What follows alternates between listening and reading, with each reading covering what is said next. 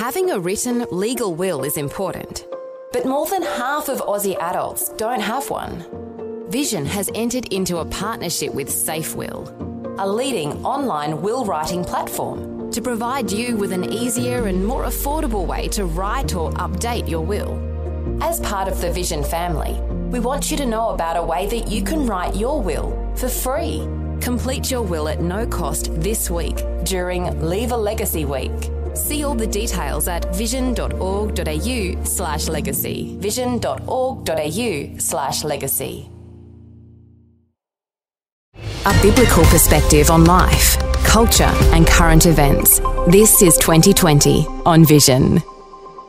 We'll definitely be very interested in as we get underway today. We're going to turn our attention to what happens to all of our worldly possessions when we die. And as I mentioned just a little earlier, that's a big contrast, isn't it, to the sorts of things we might ordinarily talk about around our Christian message of what happens to our eternal soul when we die. Well, today we're giving some attention to the importance of having a will and leaving an inheritance, caring for the needs of the people we love and the organisations we care about. Now, if you die without a written will, the court decides how your assets will be distributed according to a strict legal formula. Having a will may give you some peace of mind knowing that those you love will be provided for and potential arguments between family members can be avoided. Well, we're back today with finance expert Alex Cook. Alex is a former stockbroker. He's been a successful financial planner and he is the founder of Wealth with Purpose. His ministry is to help equip Christians to honour God with their finances by teaching sound financial skills. Alex Cook, a special welcome back to 2020. Thanks, Neil. Great to be with you. Happy New Year. I'm not sure you can still say that, though, on February the 29th, but nonetheless, it's good to be back with you.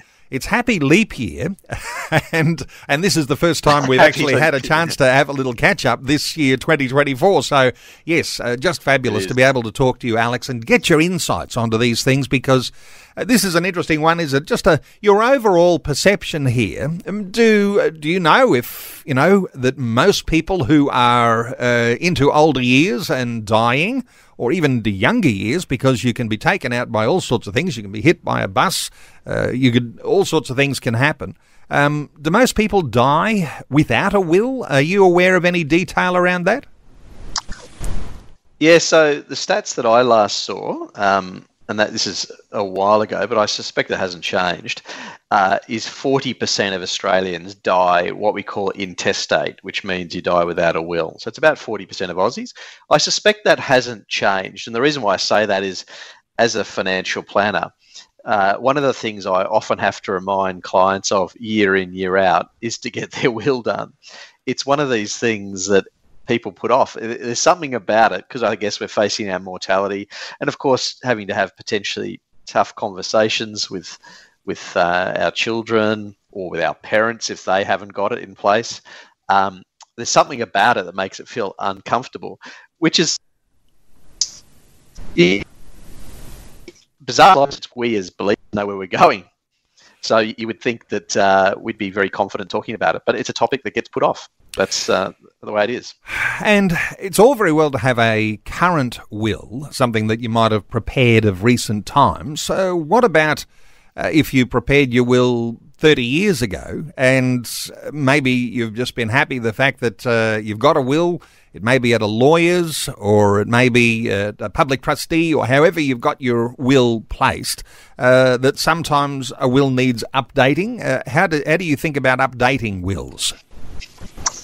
Absolutely, very important. So the way I answer that is very simply, either A, you update when there's a significant change in circumstance, or B, you review it every 3 years. Now, when I say review it every 3 years, I don't mean that you necessarily change it, but more that you check the appropriateness of it in terms of, for example, your executors. So these are the people that are going to manage your estate when you pass away. Are they still the right people? Because one of the mistakes people often make is choose someone that's older than them and therefore likely to predecease them. So you want to choose someone who's not going to die before you. So there's all those kind of things that you need to do just to make sure that it's still relevant for the circumstances, and of course also that it's going to go to the right people. Because to me, ultimately, a will needs to cover three key principles, and that is making sure the money ends up in the right hands at the right time with the right amount of funds. And so, of course, that means making sure that the people that you originally planned to leave it to, still around, still appropriate. But as our circumstances change, those three factors obviously need to change as well. And of course, it'll depend on your age and stage of life. So, for example, I've got young children, and therefore I need to make sure that there's sufficient funds for my, for my wife to be able to raise those children if something happens to me. For other people, if they're, say, more mature than myself, let's say 70 or 80 years of age, they need to then make different considerations because maybe their kids have grown up, maybe their kids actually don't need all the estate, which is a topic in itself. How much should we leave to our kids, which is a big question we can grapple with as we go. But certainly update it regularly is the simple answer as your circumstances change. So at what age ought you have a will? I mean, are we going right back to school leaver stage when you start to get your first job and you start to accumulate a little bit of a few assets here and there? When do you get a will, do you think, is the ideal? Is there a particular time, or do you wait till you're married so that you've got a joint way of looking at things? What's your wisdom on that? It's a great question, and I'd probably answer it by saying certainly at the latest when you get married, at the latest. That is how I'd respond to that. But also to say that maybe you've accumulated assets. So you could be 25, you've had your first job, you've started to grow your capital, your superannuation fund. That's when you should start thinking about it. I mean, when you get your first job and your employer starts paying your superannuation, one of the things that you complete on that superannuation application is who do you want to get your super when if you pass away.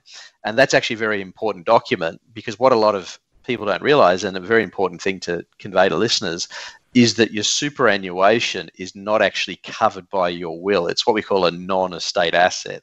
And so therefore, when you're 18 and you do get your first job and you are starting to get paid super, you could literally start thinking about it at that point. But to answer the question though, absolutely no later than when you get married, and B, as soon as you start accumulating assets. For some people, they'll be saying, well, my super is my biggest asset. Is it a little bit like a proxy will if you've nominated with your super fund who you'd like your super to go to? Is it in that sense a little bit of a sort of a proxy way of identifying where you'd like that wealth to go? Because you might not own a home, and you might not own an expensive car or two sitting on the driveway. How do we look at that sort of thing? So to answer the question with your superannuation, as I say, it's what we call a non-estate asset. And so the very important document that you complete with your super fund is what's called a beneficiary nomination. Now, there are two laws, different sets of laws that apply to your superannuation when somebody passes away. The first one is superannuation law, and that superannuation law requires that you only pass it to someone who is a beneficiary. So that's either a spouse or a child. Now that child can be of any age. But then a second set of laws apply, and that's tax law. And tax law works slightly differently. And that is that it says that a spouse can get your superannuation, and your children can also get your superannuation. However, they'll pay tax on it depending on whether they are a minor or whether they're no longer dependent. So, for example, a 30-year-old child, not really a child anymore, will actually pay tax on your superannuation, whereas your spouse will not. So that may actually influence who you are going to leave your superannuation to. Now, you might say, well, actually, I don't have any kids and I don't have anyone that I would want to leave it to. That's a person. I might want to leave it to an organisation. Now, under superannuation law, you can't technically leave it to an organisation. But the way around that is with your beneficiary nomination your super fund, you leave it to your estate, or what we call your legal personal representative, which means it then passes through your will, and therefore you could leave it to the organisation that you choose. So very important to make a few of those, if you like, distinctions around the rules, because it's not complex, but it is important that people know what those rules are. That's interesting, having some sort of way of, it's like maybe it's a legal loophole, who you leave that superannuation to, and you can leave it to your own estate and goes through those processes. Hey, I just want to just to share with you a few moments, because there's something listeners might have been hearing on Vision about wills, and there's a relationship that Vision has with an organisation called Safe Will, and a leading online legal will writing platform, and they deal with lots of not-for-profit organisations. And so there's this bit of partnership that's going on at the moment. And just for listeners' benefit, up until Sunday, when you connect with Safe Will on the Vision website at vision.org.au, you'll be able to do your will absolutely free. Now, it apparently takes as little as 20 minutes, something of a streamlined process, and it will have the oversight of a lawyer before it's actually finalised. Now, let me give a little disclaimer here. There's no obligation to support Vision. Vision's doing this, and we're talking about wills today. But you might have a church, or you might have a mission organisation or a charity that you'd like to include with your will as part of your estate. And so my encouragement for listeners is to check out what is happening there, because, as I say, this week only, getting a free will. Safewill.com is the name of the site, but certainly the vision.org.au website, so many listeners are familiar with. You might like to check that out. Just to talk about this for a few moments, do you know any ideas what it might cost for people ordinarily getting a will produced, maybe with their lawyer or however that works? Any thoughts from you here, Alex? Because, is this a good deal, a free opportunity to get a will? It's a very, very good deal. So the way I answer the question comes down to one of complexity. So, for example, a typical family where it's a stable marriage, as in not a blended family, that kind of thing. If you go to what I would call your local suburban solicitor and get a bit of a package of a will and powers of attorney, because they're important documents as well, you're probably looking at $1,000 for that very basic, simple package. What we do, if people's affairs are complicated, they probably want to talk to a proper estate planning lawyer, like the people at Safe Wills, where they can deal with more complex situations. Now, by complex, there can be two kinds of complex. There can be complexity in terms of the family situation, i.e. blended family, second marriage, children to different partners, that kind of complexity. But then there can also be financial complexity. They might have a family trust. They might have a large amount of capital. They may have a farm where, one kid's involved and the other kids are not. So there's that kind of complexity, in which case my strong advice is making sure you do get that legal advice, because those situations are more complex and require a proper estate planning solicitor. Okay, well, I want to open our talkback line. That could cost $5,000. Okay, all right. So it's a substantial saving, and for listeners, you might like to just check that out on the Vision website. I won't mention it numerous times, but I'll mention it a time or two more during our conversation today, because, as you can hear, this may actually be a real saving and a real opportunity, if you don't have a will, to actually get a will, and it may be just the thing that you need right now. Let's take some calls straight away, Alex. David is on the line from Ballina in New South Wales. Hey, David, welcome along. Hi, Neil and Alex. Great to talk to you this morning. And Alex, you do a great segment we listen to regularly on this station. Thank you very much for that. And this is a really timely thing. Wills, because, and you're emphasising how important they are, and I'm just going to give you a quick example of what happened to me in the last few months. A friend of mine I've had known for 18 years, she died, or she got cancer, and she rang me. I went and visited her. It's a fair way away from where I am, actually. And she didn't have a will, and I said, look, you need to get a will. Anyway, I organised a solicitor to do a bedside will at the hospital. And while I was back in Ballina organising things, she passed away. The will was handwritten. It wasn't drafted, but it was right. It had been done with a solicitor. It had been all the things, checks had been done, but it was a handwritten will.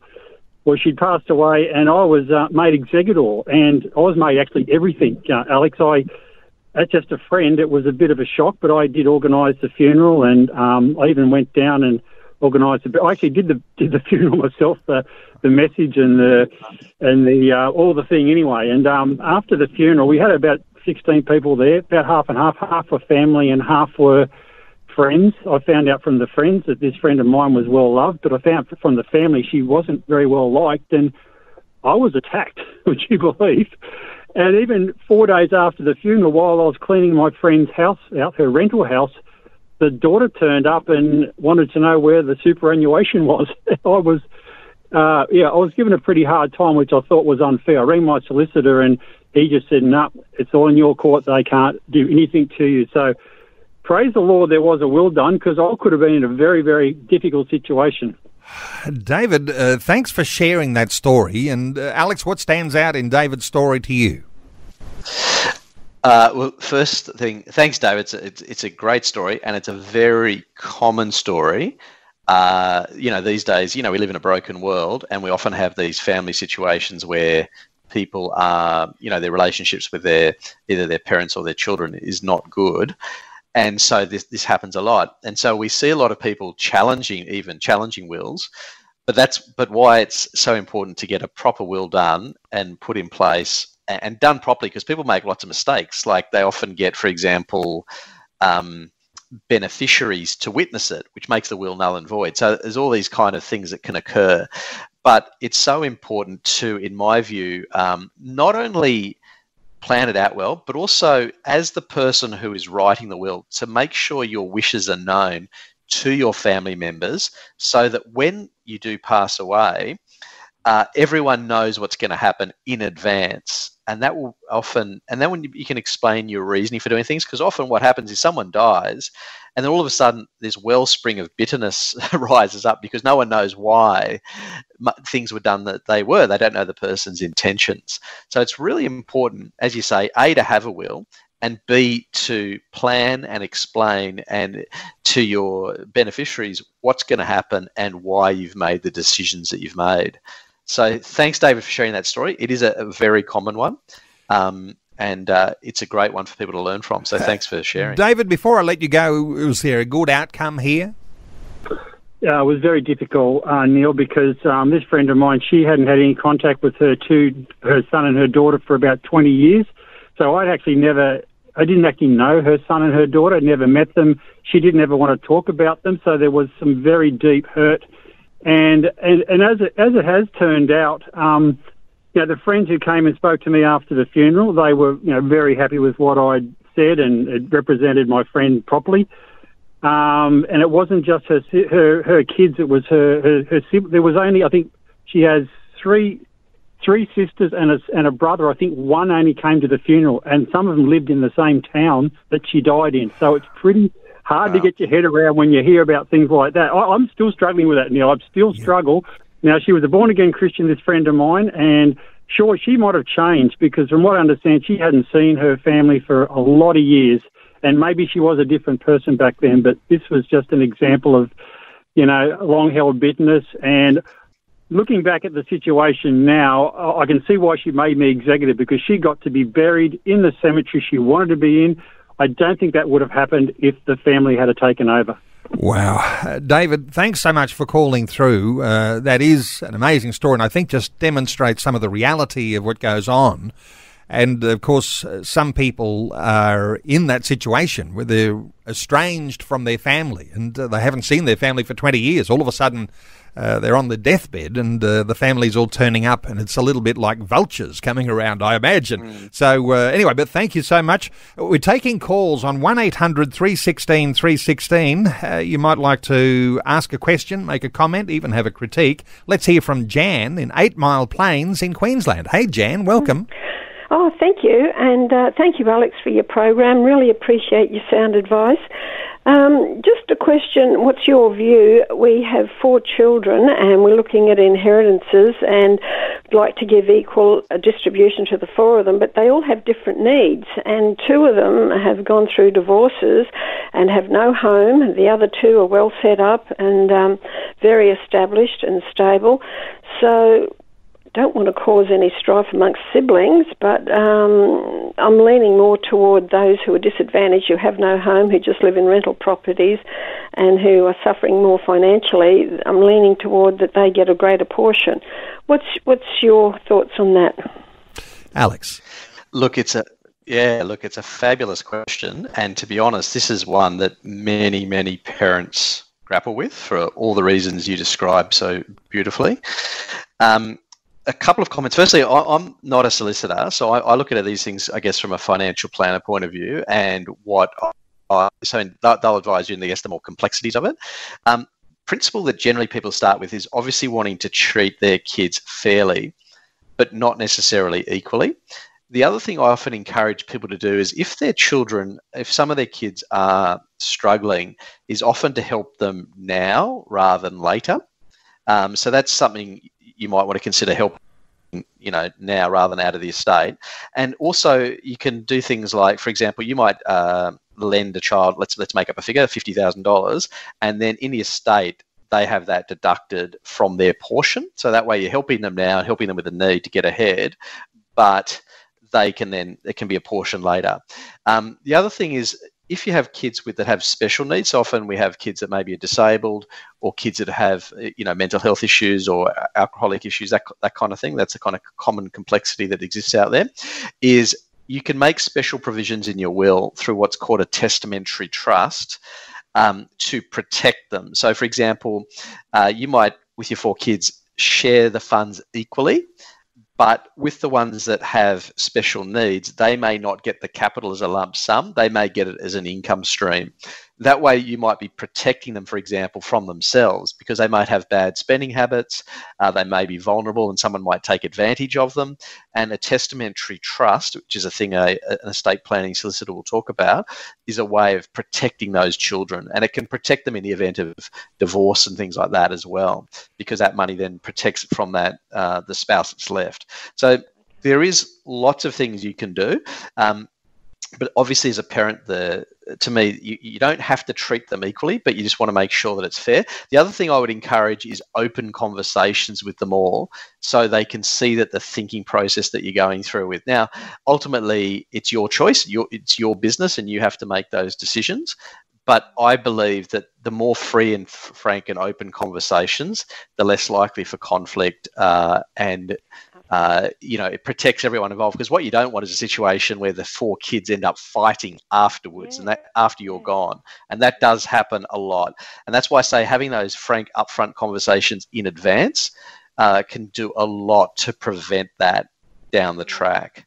So look, there's a few little tidbits, but I would certainly encourage, an estate planning solicitor who deals with it more regularly than someone like myself and who can deal with the complexities around that. Jan, was that helpful? Yeah, it was very helpful. I actually took notes, written notes. So thanks so much, Alex. Really appreciate that. Thank you, Jan. God's blessing on you. And, that response in itself is enough to say, I'm going to listen to this podcast again later, because a lot of people might be thinking, wow, that is full of wisdom. Hey, let's squeeze in one more call before the news. Susan is in Eaton's Hill. Hello, Susan. Welcome. Hello. I've got a very short question, hopefully. Years ago, and thanks for your program, everything's wonderful on Vision. Years ago, we made a will. I'm married and we've got 2 daughters who are now 2826. In the will that was made when they were only 3 or 4, we said, that we wanted so-and-so to look after them if anything happened to us, etc., etc. Should we update the will, because they're older now and, everything in the will is not quite as what it was at that time? Good question, Susan. Let's bring Alex in. Just a short while up to news. Thoughts for Susan? Yeah, look, great question. The short answer is yes, because it was done so long ago, and obviously they're now grown up, and presumably when you mentioned you had someone to look after them, you had like a guardian in mind. Now that they're grown up, and if they're reasonably what I would call financially independent, in the sense that they're no longer coming to you for money. I was going to say that in a funny way because kids never stop coming to parents for money necessarily. But more the point that, they're mature age, and at 28 and 26, you may want to obviously change the will. You may also even consider them as executors of the will if they're mature enough. You may also consider them as powers of attorney on your affairs. So if something happens to you while you're still alive, that if you trust them and they're reasonably financially savvy, that they can actually help you. So there's all sorts of considerations. My view is, given the time that it's elapsed, their circumstances have changed, they're grown up, your assets presumably have also grown. It's now time to review it and get something new done. So by all means, go for it. Some callers ready to go, but just trying to thanks so much for those callers waiting patiently. Before we do, though, I don't want to miss the opportunity to talk about what it is that our Christianity brings to the thought of our estate planning. Alex, any thoughts here around the Christian wisdom on estate planning? Absolutely. Look, I think the most unique thing it brings to estate planning is a different mindset. And the best way of giving an example of that is when I think about, say, doing a will, the question people always ask them is, who am I going to leave my money to? That's the normal question that people ask. And, many people are thinking, do I leave it all to my kids, for example? But the unique Christian way of thinking about it is, well, who am I going to leave God's money to? So in other words, estate planning from a Christian perspective, it's really your final act of stewardship. And because as Christians we believe that the money that we have in our possession is in fact really God's, we need to think very carefully about who we're going to leave God's money to. So, for example, if we have children that don't necessarily share our Christian beliefs, should we leave all our money to them? Now, I certainly believe you definitely should leave them some, but should you leave all of the money to them when we could instead sow into kingdom activities and kingdom purposes? So that's why I say the unique thing it brings is a new way of thinking. But I want to quote sort of two passages to I guess, frame it, both from Proverbs. So in Proverbs it says, a good person leaves an inheritance for their children's children, but a sinner's wealth is stored up for the righteous. Now, many listeners may have heard of that, but it's interesting that the scripture here says that we should leave an inheritance for our children's children. In other words, not just our kids, but our grandkids, which seems to me to imply that Christians should also think multi-generationally. But also, one comment I do want to make, sort of separate from the money piece, is around our legacy. And that's really the idea that, to me, the ultimate legacy we can leave is a spiritual legacy. And that is the legacy that we leave the good news of Jesus Christ to our family. That, to me, is the ultimate legacy. But, of course, we're talking about money here. Another fantastic one is also in Proverbs. This is Proverbs chapter 20. And it says, an inheritance gained hastily in the beginning will not be blessed in the end. And so, I just think of the prodigal son when you think of that passage. But also, just to challenge listeners here is to think about your children, how old they are, how mature they would be when leaving the money. Often, it wouldn't be particularly wise, for example, for an 18-year-old to receive $1 million, maybe not even a 25-year-old. These days, people are often leaving their money to their children, but at a later age. So, if they gain it hastily in a very early age, are they mature enough to handle that money wisely? And often the answer to that is no. So the point here is to say that Christianity does bring this unique way of thinking, and challenge us to think, who are we going to leave God's money to, and what will be the legacy of that money? You know, at the end of the day, you know, we come into the world naked, we leave it naked, and we've got to leave all that money behind. So who are we going to leave it to? What are we going to sow into as we leave this life? And that, to me, is the unique mindset that Christianity brings to this estate planning discussion. Well, let's take some more calls. Melanie is in Victoria. Hey, Melanie, welcome. Thank you. My question may be a bit unlikely to happen. My husband and I, we have 4 younger children, 13 down to 3-year-olds. We're the only Christians in our family, either side.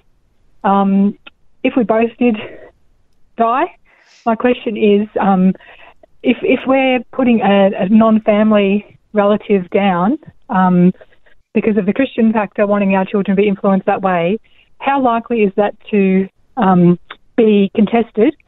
And because there is a gap, if my eldest child, would she be able to look after her siblings? At what age would that be able to occur, please? Alex. Look, it's a fantastic question, and I'm actually in a very similar situation. Yours are 13 to 3, mine are 15 to 5. So I'm in a similar phase of life where I'm thinking through all these issues myself. But to answer your question is, you can make all sorts of provisions in your estate. And this is where you do need a proper estate planning solicitor to think it through. But obviously, the challenge you have is who's going to be the guardian. So in other words, who's going to be the person that's raising the children? I suspect with your eldest, who's 13, they probably legally need to be at least 18, i.e. they need to be an adult in order to be able to look after minor children. And obviously, you'd have to consider the appropriateness of that. But there's also, this is where I mentioned earlier on air, I don't know if you heard, we talked about testamentary trusts.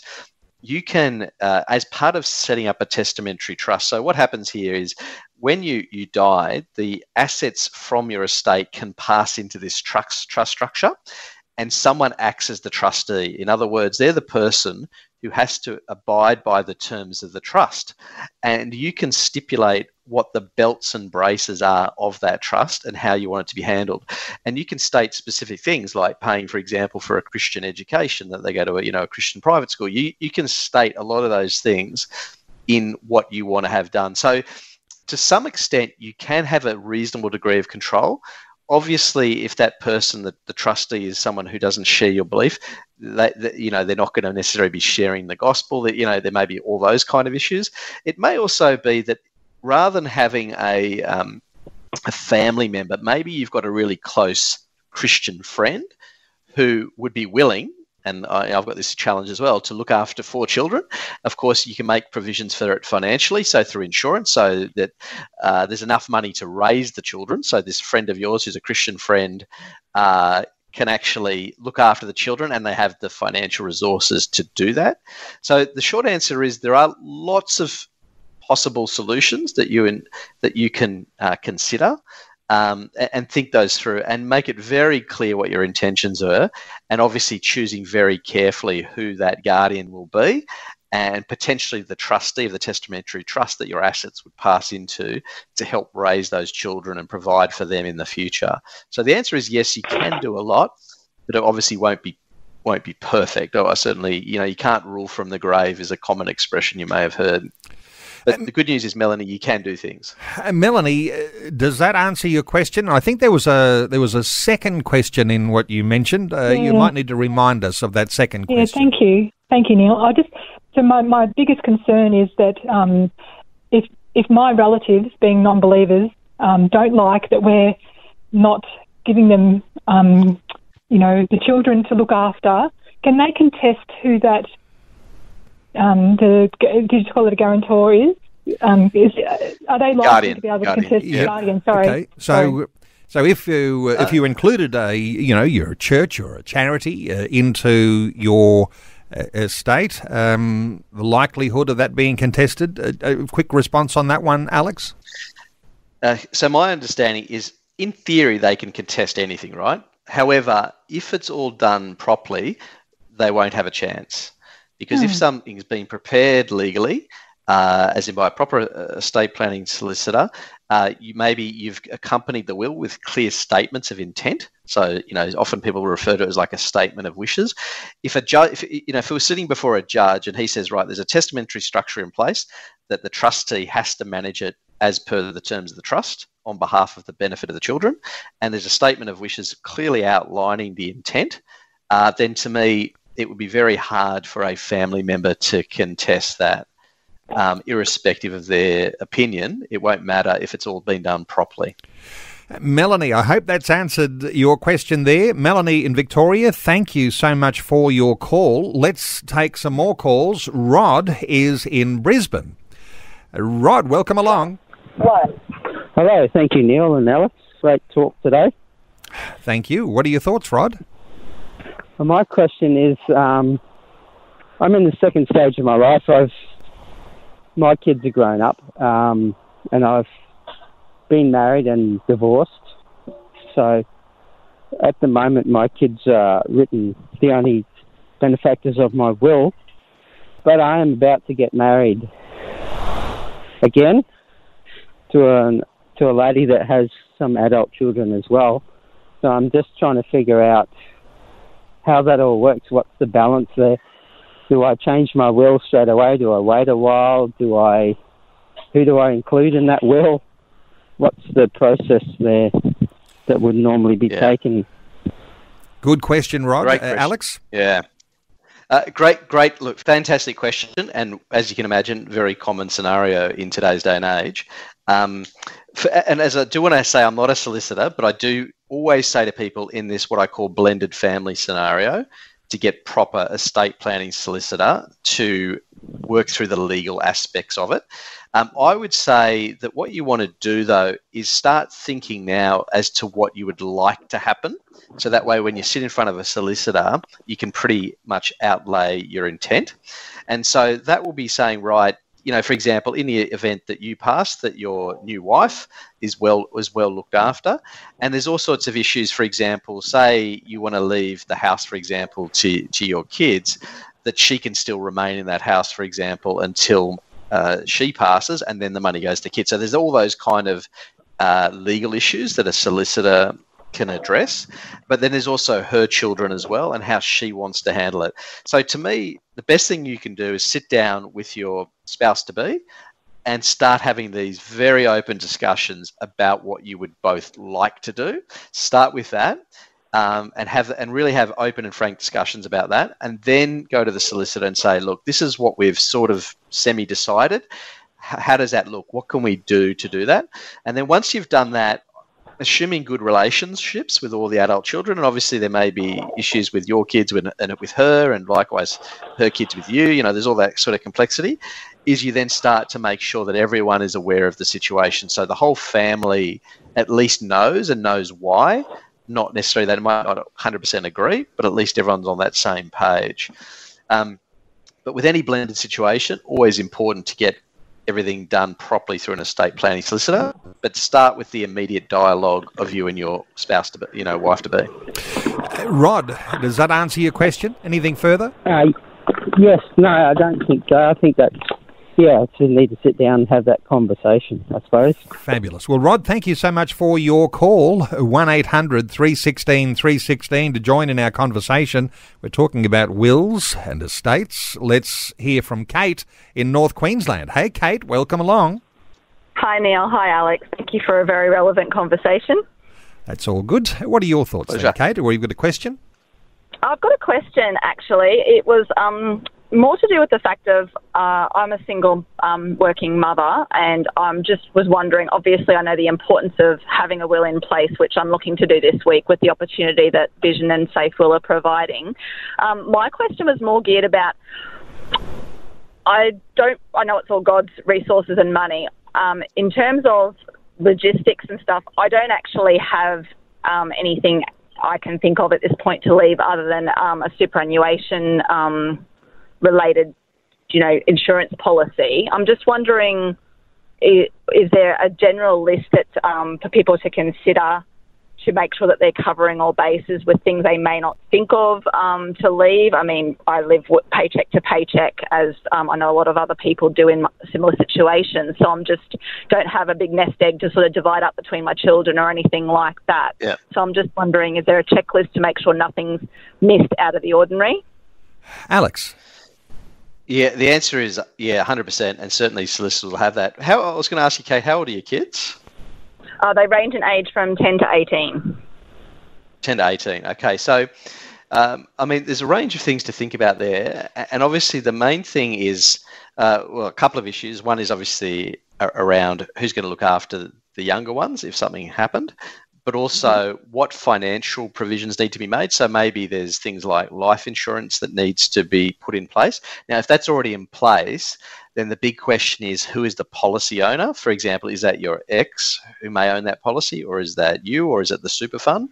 So you can make sure that the money ends up in the right hand. So to me, the principle that you want to adopt when you're thinking about this, firstly, there's the checklist, which is, just working through all the different things. But the principle you want to have is making sure the money ends up with the right amount of funds in the right hands at the right time. That's the principles that you need to think about, and then think through the range of issues, whether it's my superannuation, my insurance, accommodation for the children, guardianship. I mean, obviously, if you Googled estate planning checklist, you'd probably get a whole list of things that maybe I can't, just download on air. But certainly a good solicitor, and I'm sure the Safe Wills people will actually have, I'd be amazed if they don't have a checklist of things for you to consider and to work through that. Because obviously you don't want to miss anything. And it sounds like they're going to go through and have a proper estate planning solicitor check it all anyway, and therefore prevent anything from being missed. But it's a fabulous question. And important to make sure you don't miss anything. Kate, anything further to add? I was actually going to ask something else just really briefly. It's probably a fairly obvious question. If someone isn't legally divorced, is there an option unless they're legally divorced, does that mean that their ex-partner or their official, still lawful spouse still has access to that, or is there enough provision in the will to actually specify that without there being an official divorce put through at this stage? Yeah, so my understanding is obviously a will, say you had a will previously, that becomes null and void on divorce, but you can make a new will in anticipation of a new event. So in this case, becoming legally divorced, you can make a new will in anticipation of that event.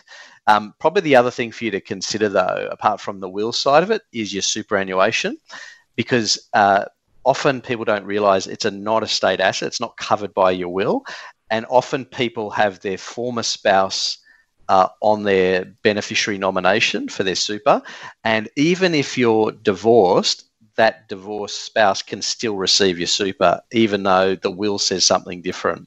And it's because people have failed to change it. So you want to consider your superannuation as a separate thing, and that the beneficiary nomination is very clear that you want it to go to obviously the kids, or even potentially into the estate, and then gets dealt with by the will.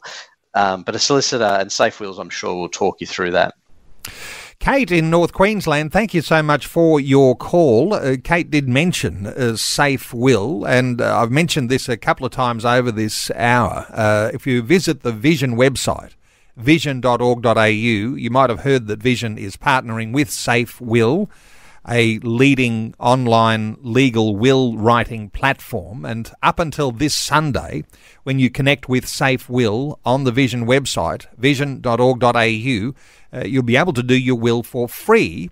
It takes, I'm told, as little as 20 minutes, probably for a simple sort of a will, a streamlined process. It'll have oversight of a lawyer before it's finalised.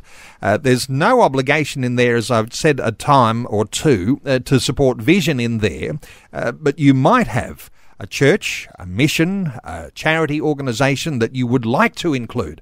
Maybe you would like to include Vision. That's I'm not saying don't, but there's no obligation in there. But check out that Safe Will You'll be able to find a banner, I think, on the Vision website, vision.org.au, and find out about that, because tremendous opportunity, a significant saving. If you haven't got a will at all, perhaps the easiest way you'll get a will as early as today. Let's take another call. Betty is in Bundamba in Queensland. Hey, Betty, welcome. Oh, hi, Neil. Hi, Alex. I don't know if you can answer this, Alex, but it's just a quick question. My daughter informed me, my adult daughter who has adult children, informed me that they made their will with the public trustee, and I just remember recalling things from my dad, what my dad used to say. Is this a good thing or not? Public trustee, Alex. Yeah, it's a good question. I'm generally not a fan because it's expensive and it's very slow. And it's not done with the same, I guess, love and attention that a loved family member who is the executor does it. Sometimes it's appropriate if it is a complex conflict situation. So, for example, let's say the person who's doing the will, their kids don't get along and they're likely to fight it out. Having the public trustee there, in other words, where there's no friend, there's no other relationships that could break down as a result of it. In that sense, the public trustee can be a very good option if there's high probability of conflict. But if the probability of conflict is very low, then to me, it's an expensive and slow option. So I encourage people to have, a younger close friend or family member, the children, if they get along well, and all that kind of thing. But it may well be appropriate if there's a high chance of conflict. Betty, anything further to add? No. It's just something I remember my dad always saying. All right. Yes, thank you very much for that. Thank you for your call. Well, we've got to put a line under calls. Let's see if we can squeeze one more in. Anne is in another North Queensland caller. Hey, Anne, need to be quick. What are your thoughts? My contact with the public trustee on 3 separate occasions has been quite a disaster. So prolonged and inefficient, and handed on from one person to another each time you tried to contact them. Okay, all right. So look, this is a common experience, and this is why I said avoid it if you can, because it's slow. The person won't have the same degree of care. The only exception, I think, is if there's a high degree of conflict and you're trying to prevent further breakdown in relationships. But I think Anne's comment is a very valid one, and certainly my experience as well. Anne, thank you so much for your call. Hey, time has run out. And just to bring you back, I do want to mention Safe Will, a online legal will writing platform. There is a partnership there with Vision right now, and up until Sunday, you connect with Safe Will on the Vision website, vision.org.au. You'll be able to do your will for free. Alex, you could put this off, or you could plan to make up some appointments, find a lawyer that you can get your will made up. You did mention earlier, sometimes that can be an expensive exercise. Some might be thinking, is this too good to be true? Well, it is a partner deal at the moment with Vision. So the recommendation might be to check that Vision website, and you'll find the Safe Will banner there. Just click on that, and that'll come up with the details of how you might be able to proceed. Alex, just this thought of, if you put this off now, you might not do a will at all. The necessity, is this an urgency for people? What do you think about not putting this off when you've got an opportunity like that? Look, I've seen this for 25 years of giving financial advice. My simple response is this: don't delay. It's an important act of Christian stewardship. It's very important for your family, to protect your family. By doing this properly, you'll save so much heartache and pain, especially if it's done, professionally. And look, this, as I say, I'm not familiar with Safe Wills, but it sounds to me like a fabulous opportunity for people to get started if they haven't done it. And so, don't delay. And, there's always a little bit of due diligence for all of us. Just check on whatever you might need to check on. There might be some checks and balances before you proceed, but you can check out that detail at vision.org.au. Click on that banner there, and it's about safe will, and it is something that until Sunday night, your opportunity to do your will for free, vision.org.au. And Alex, to connect with you, let me give that detail so how listeners can connect with you. wealthwithpurpose.com. And on your Wealth with Purpose website, you've got free ebooks, you've got a My Toolkit, you've got free videos and podcast content. Do you have any more on estate planning that people might be able to access by way of some resources that you might have there? Absolutely. It's certainly covered off in our courses, and in particular one called The Retirement Revolution, where we cover estate planning comprehensively, because it is a very important topic. One that people like to put off, but one that we need to act upon as believers. Okay, wealthwithpurpose.com to connect with Alex Cook. You can follow him on Facebook and on Twitter. There's even an Ask Alex at wealthwithpurpose.com email as well. Alex, always great getting your insights. Thanks so much for joining us once again today on 2020. My pleasure. Thanks for taking time to listen to this audio on demand from Vision Christian Media. To find out more about us, go to vision.org.au.